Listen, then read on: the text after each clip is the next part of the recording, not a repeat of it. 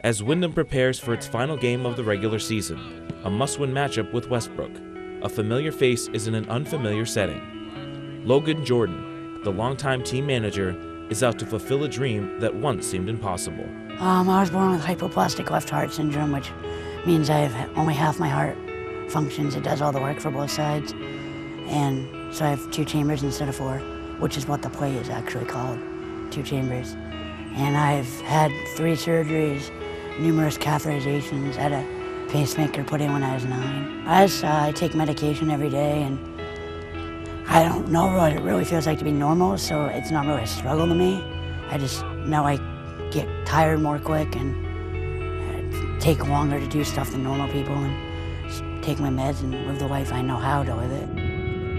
For 4 years, Logan has manned the sidelines for the Eagles as the manager, but the senior has become an integral part of the Wyndham Eagles football program.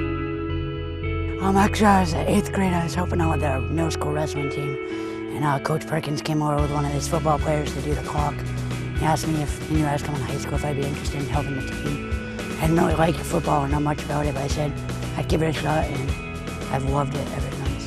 He was in 8th grade. He was working a wrestling tournament, and being assistant athletic director, I was over there running the meet, and started talking to him and just asked him if he wanted to help out and be a manager for us. And next year he was with us, and he's been with us ever since.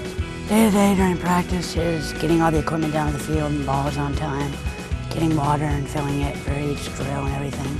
On game days, there's more to it, such as getting the headsets and all the balls set up for practice and everything. You know, practice, he's always in charge of the water, equipment. Any issues that come up during practice, he takes care of it. You know, any little thing I may need, he's got it taken care of. You know, Thursdays he knows that he takes care of the headsets. He's got them juiced up for the next day. Game day, everything's ready to go. I don't have to look for anything. So he takes care of all that stuff that I don't have time to deal with. Well, I personally don't know any better with him not being around here. Ever since I've been here, he's been here. So technically speaking, he's the veteran over me on the staff. But what he does is just immeasurable. And a lot of it is stuff that you just don't think about. It just gets done by him without even anybody saying anything to him. And just like we're on the field, the little things are what's going to make you a state champion, what's going to make you a winner. And I think the little things he does off the field helps us out as well. As practice for the Eagles continues, Logan warms up on the sidelines. His idea to be part of at least one play in his final game has been a long time in the making. Well, I saw it on ESPN some point last year, as a kid with kidney problems, and he kicked extra points. He was a manager for his team, and he kicked extra points in his senior night.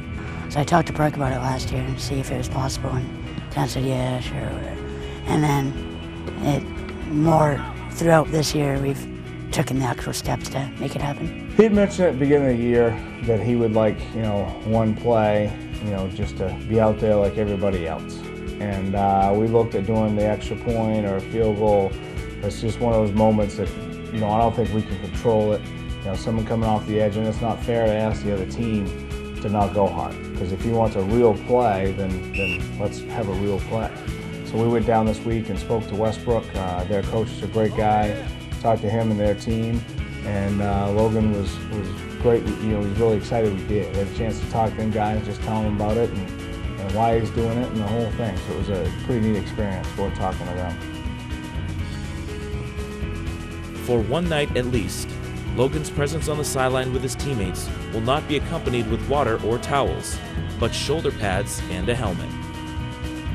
It's great. I mean, they really take me in well, and I love it, and it's fun to pick on them, and they pick on me right back. He's been dynamite for us. I've said forever, he's the hardest working guy on game day.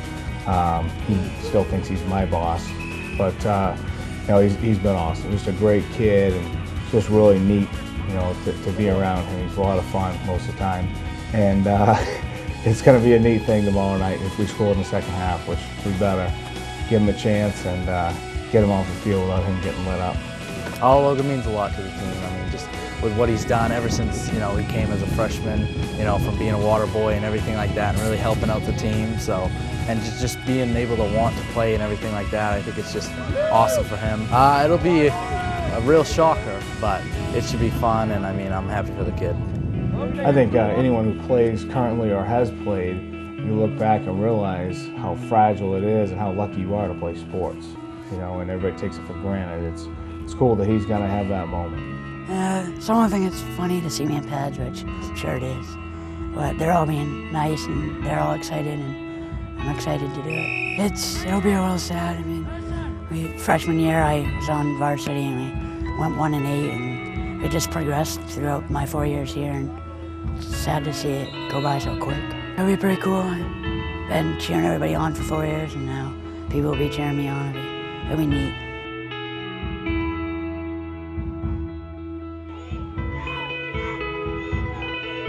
Game night arrived and Logan led the team onto the field. During senior night festivities, Logan embraced his coach and his family, wearing the uniform of the team he's managed for 4 years.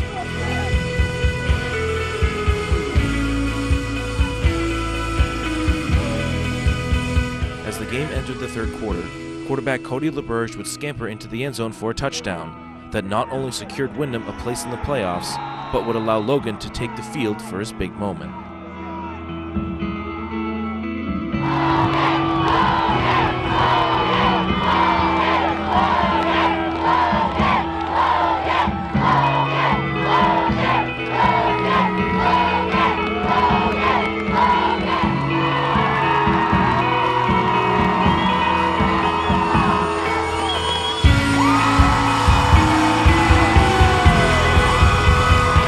In the record books, the October 22nd, 2010 game against Westbrook will have a W in the win column.